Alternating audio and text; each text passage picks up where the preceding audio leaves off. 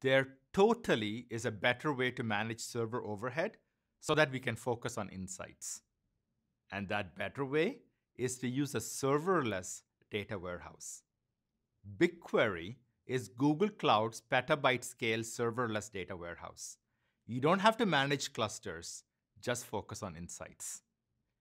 The BigQuery service replaces the typical hardware setup for a traditional data warehouse.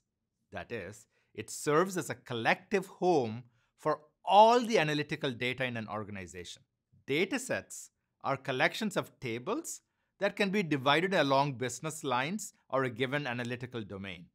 And each dataset is tied to a GCP project. A data lake might contain files in cloud storage or Google Drive or transactional data in Cloud Bigtable or Cloud SQL.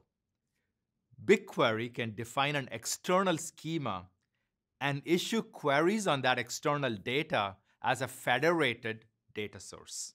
Database tables and views function the same way in BigQuery as they do in a traditional data warehouse, allowing BigQuery to support queries written in a standard SQL dialect that is ANSI 2011 compliant.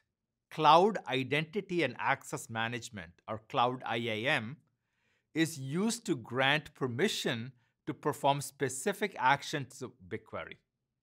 This replaces the SQL grant and revoke statements that are used to manage access permissions in traditional SQL databases. A key consideration behind agility is being able to do more with less, and it's important to make sure that you're not doing things that don't add value.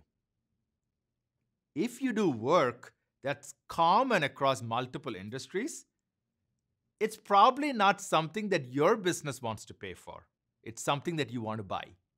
The cloud lets you, the data engineer, spend less time managing hardware and more time doing things that are much more customized and specific to your business.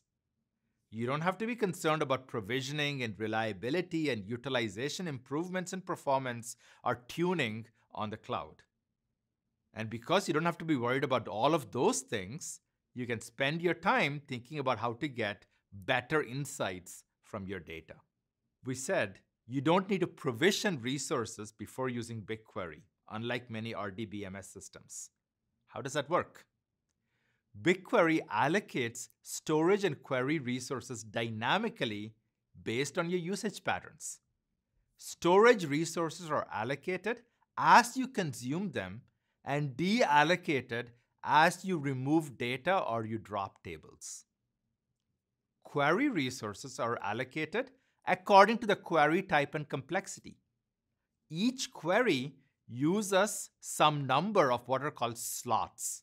Slots are units of computation that comprise a certain amount of CPU and RAM.